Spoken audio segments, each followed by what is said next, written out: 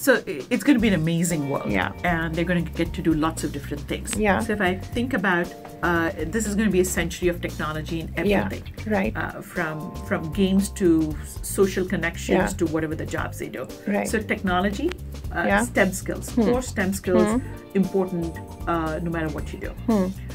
Equally important, language skills, communications. Yeah. Because the more automated things can be done by a machine. So if you're going to really add value, it's about teaming, it's about context. So learning empathy. And this is where I think we've got to sort of train our kids to learn empathy. And most important, as you're going through school and your formal learning years, learn to become lifetime learners, because that is going to be critical, because no matter what you learn and how well you do in the first 22 years or 15, 16 years of schooling, you're going to repeat that multiple times in the 21st century and in amazingly different ways. Right. And the other thing I would say is don't sort of put yourself in a very sort of narrow pigeonhole. It's about staying very open to possibilities. And not having building biases. Yeah. Because sometimes we don't realize we build biases.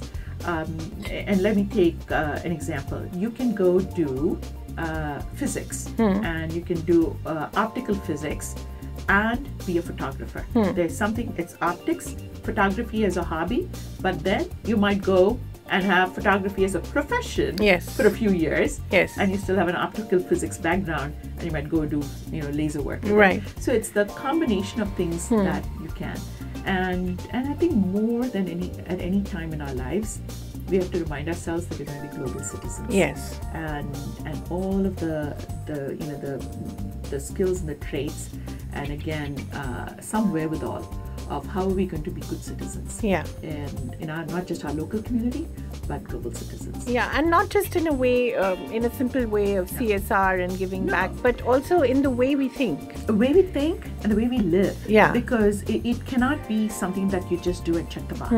So I think this is as much for the parents as for the kids.